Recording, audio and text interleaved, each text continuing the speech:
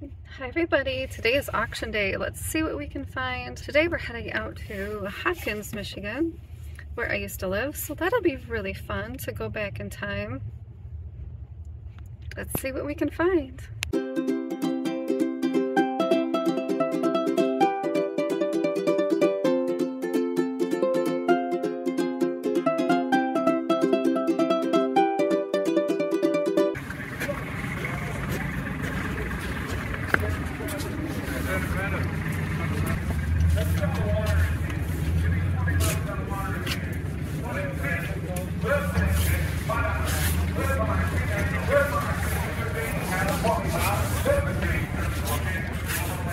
Look at this adorable doll.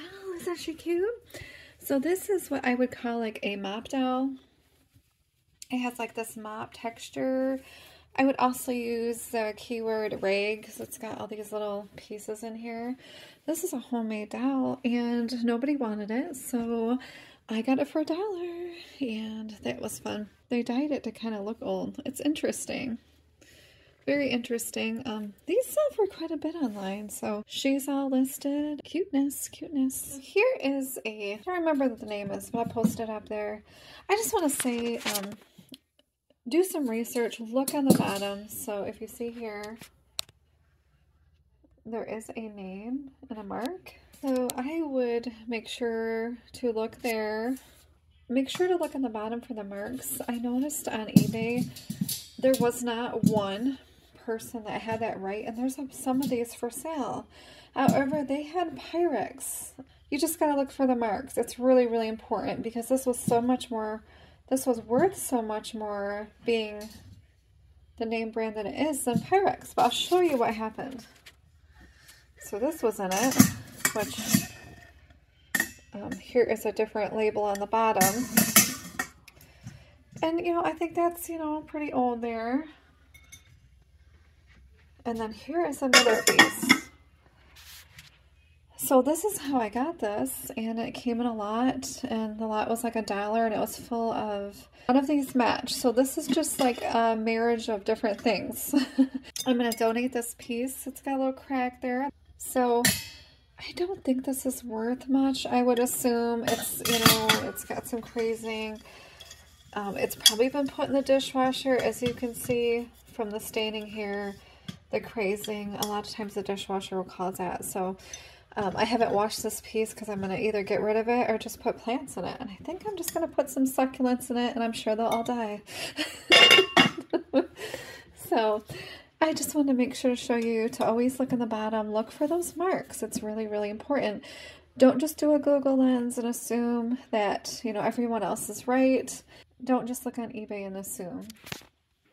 Okay, so here I bought this, and this was considered a box. So I paid $35 for this, and really there's not much in there if you look around. I haven't cleaned this or really looked at much. These still have oil in them. It's super dirty. Keys sell for pretty well, and this is a Super Bowl, so that should be pretty good. So the reason I bought this is not only because I love to go through like the little junky stuff. You know, that's cute. Keys, skeleton keys sell pretty well too.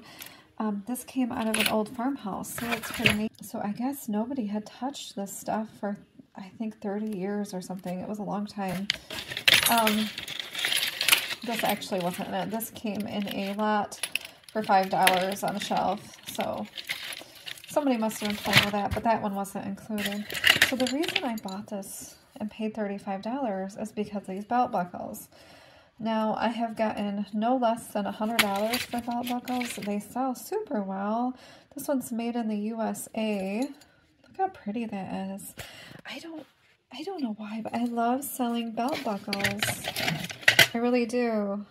This has got some oil on it, so it's all got to be cleaned. Operating engineer. Isn't that cool? Oh.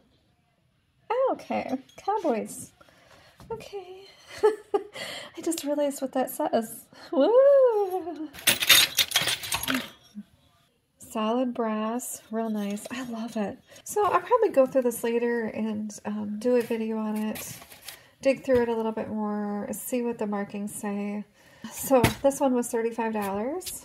Okay, so here are some things I've already listed. So I'm just going to show you, and I'm going to quick put them away as before I show you more.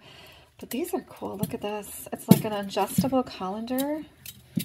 I figured that's what it was when I seen it, but I just looked it up just to make sure. But look at how cool that is. I would never want one of these. They are interesting, and they're like a chrome. They're really pretty, aren't they? I guess you could put some lettuce on it and maybe spin it. I'm not sure, but it is interesting. Very neat. These are something that sell really well. This is a kitchen clock, and it's just a little timer. You know, I did clean it up a little bit. It needs some more cleaning. I did note that in there. This is like a mid-century modern baker's rack. Like a casserole dish would go in here, or even the other one, and it would just kind of sit in here like this, so that the table won't get burnt. Some people call this a trivet. I don't think that's actually a trivet. So I listed this one too, and I thought this was really interesting. It's got like wood feet and like a brass tone. Really neat. Okay, so here is like, I think this is a cookie press pieces. This is really heavy. Okay, so I would probably take these and sell them together. Okay, so I think this is a cookie press. I think. That's neat. I actually don't have anything like that. That's interesting. I'll have to actually ask my daughter if she wants any kind of baking stuff, because she's actually a professional baker, which is cool. I say that's cool, but it's really not, because I try not to eat that stuff. I bought a couple boxes that were like $1 of content type things. Was I think $5. Here's a really old vintage sifter. Isn't that cool? This is Bromwell's measuring, made in the USA. Measuring sifter. Now these kind of things sell pretty well. It's got a wood handle. And you know, any of this vintage stuff, even if you put it at local auction, makes quite a bit. If you put it in a lot online, it does pretty well too. So this is a double boiler with a lid. This is that enamelware. I love enamelware. Isn't that cool? It's like a black enamel with sputters. So I thought that was interesting. I think this is like 40s or 50s. I'm thinking it might be metal with an enamel coating. You know, it's just neat with a design and the metal enamelware. This is something that would also sell well. Okay, so here are some oil lanterns. These are old, but one is not. And I might not have the correct lids on them. And now that I've actually listed them and learned more, which I love learning, but one of them's an imposter. So I didn't quite get these lids on the right ones. So I think this one here, so this is more of a Greek revival, and that's about 1960s there, I would say. It's got that pattern. Actually, I think this lid actually goes on this one. This one's over 100 years old. And I'll have to put a comp, because I did list this one. These are actually worth quite a bit of money. So keep your eye out. I paid $5 for this lot. It came with other things too. This was in a closed box that I had previously looked through before the auction, and I try to kind of peek as much as I can at those auctions, so I kind of can see what's going on before, you know, you get to those boxes, because some of the boxes are closed, they're taped or whatever, or there's just a lot of them. So I knew that these were in one of the boxes that were closed up, and they were all wrapped in newspapers. This one's also very old, over 100 years old. It looked like it had said Waterford Manufacturing on it. This one was probably supposed to go on this one, or vice versa. For sure, this one goes on that one. If I have time or feel like it, I might go back and just kind of redo those. If you look here, though, you should find the name. So if you zoom in like that, that will show you the name.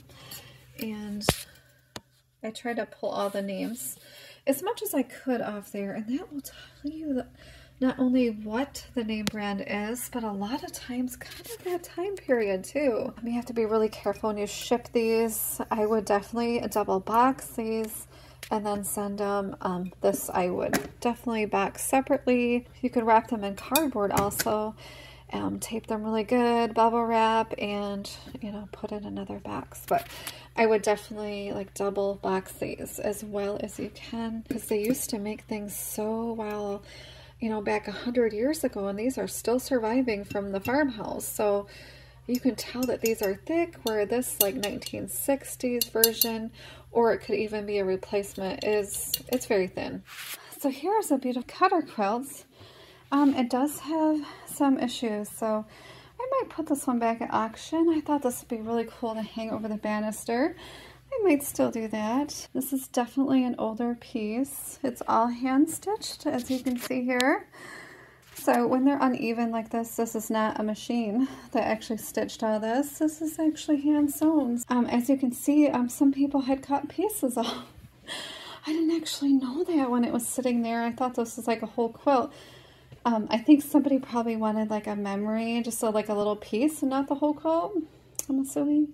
Maybe it was like their grandparents or something. So, okay, so here's a couple more things. Here's another one of those strainers.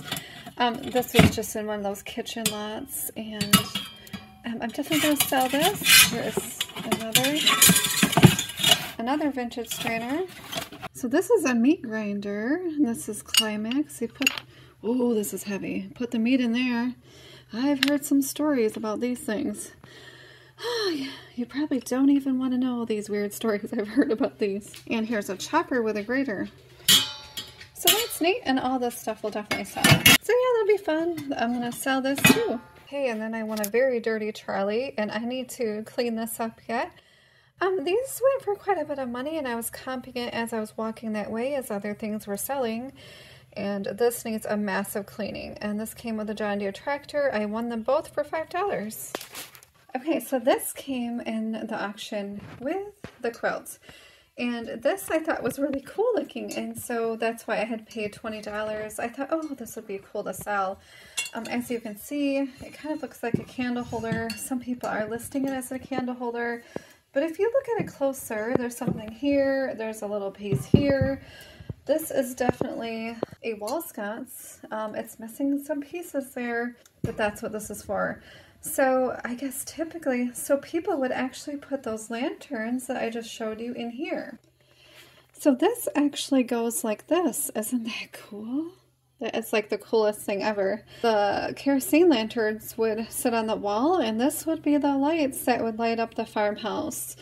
And so I thought it was cool that I have the original lanterns. I have part of the wall sconce. Not all of it, unfortunately, but isn't that neat? I think this would be so cool to display in your house. And you can actually use these nowadays also. There's nothing wrong with that, having a little kerosene burner on the wall. This would look so cool at like dinner parties. Having people over, wouldn't it? Okay, so the funny thing was with this box, like I said, I'd previously kind of snuck peeks in these boxes before the auction went on. And I seen that this was in here, and people thought this was just a bunch of garbage in this box. So, but I knew, like, I love this color. I might keep this one for myself because I love that minty color. A cheese knife. And then these are enamel bowls. The auctioneer helper kind of looked at me when I bid $5. And these boxes would have went down to $1, which I probably would have gotten them. She looked at me and she's like, why are you bidding on this? And I said, oh, I liked the bowl on the bottom. And so I was the only bidder. But I just didn't want to miss it, and I didn't want it to go way up either. So I figured I would bid $5 and everybody would just be done and be quiet. So that's what I got it for. So I will probably keep these for myself. As you can see, I kind of like those colors, and I have these colors kind of in my home. So I'm going to enjoy these and put some little flowers in there, and I might display this one for a while. Sometimes I keep things and then I resell them after a while. Now, how adorable is this little recipe can? This is a Betty Crocker, and let's see what's in here. Ooh, some goodies. I haven't even looked in here yet. So, yeah, there's some recipe cards. I love vintage, like, cooking stuff like this. Interesting. And there's a couple more things in here. It looks like somebody was collecting. And how fun. I love taking vintage recipes and trying them out. They're usually full of like lard or, you know, butter based or something, and you can kind of try to make them your own too. But yeah, I think it's kind of fun to try out some new stuff. I might sell this on eBay. I know I've seen them like this sell for $40 some before. I don't know what they're going for nowadays. That was a few years back. I don't think this is real super old or anything, but this is probably definitely vintage. Look at how adorable this is. If you grew up in like the 70s or the 80s, you've probably seen one of these. I think that's how old it is. Let's see here if it says.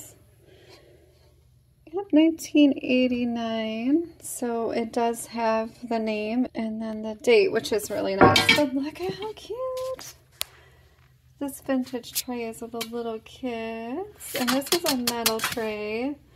How adorable. This is actually really detailed now that I'm looking at it like this. Super, super cute. So this is going on eBay.